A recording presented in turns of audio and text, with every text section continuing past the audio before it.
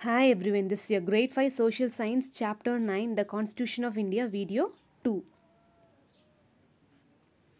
So in the previous video, we have seen about Constitution, what is Preamble, what is Parliament, yes, and what are the fundamental rights and duties, and when do we celebrate Republic Day, why do we celebrate Republic Day, and how do we celebrate Republic Day, yes.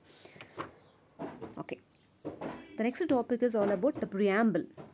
We, the people of India, having solemnly resolved to constitute India in a sovereign, socialist, secular, democratic republic, and to secure all its citizens justice, social, economic, and political, liberty of thought, expression, belief, faith, and worship, equality of status and of opportunity, and to promote among them all fraternity, assuring the dignity of the individual and the unity and integrity of the nation. In our Constitution Assembly, this 26th day of November 1949, do hereby adopt, enact, and give to ourselves this Constitution.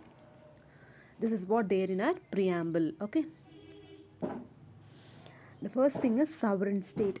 Yes, we are an independent country as we have own government to govern us. By sovereign we mean to supreme in all matters and have complete freedom to make our own rules and laws. We have gone into wars with other countries to maintain our sovereignty, to maintain our supreme power. Okay. So we have our own government, that is sovereignty. Next thing is socialist state. There is a need to bring about economic and social equality. By socialist state, we mean that everyone is equal, yes, in front of law, and we should work towards the progress of our country. The next topic is secular state. We already knew that India is a secular country. It means that in our country we treat all the religions equally, and our constitution gives every citizen the right to practice his or her own religion. Yes. Then the next thing is democratic state. India is a democratic country. It means that every citizen has the right to choose his or her own leaders. We can all vote to elect our leaders once we are 18 years of age. The next topic is about republic state.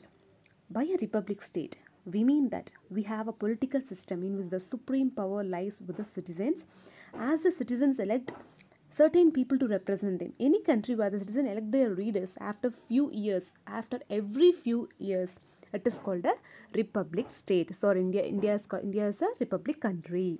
Okay. Therefore, we say that our government is by the people, of the people, and for the people. Okay. Let us go back to our preamble. Yes. 1 minute. Yes. And you all will see a few important words such as justice, liberty, equality, fraternity, unity, and integrity. We would not have a democratic, socialist, secular, and republic state if we were not given justice, equality, and fraternity. Let's understand these words too. Okay.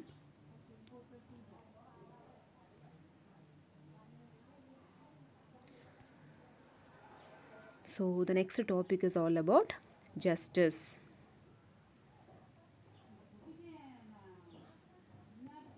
Yes, in our country, we aim at ensuring that every person should be given justice irrespective of his or her caste, race, sex, and religion.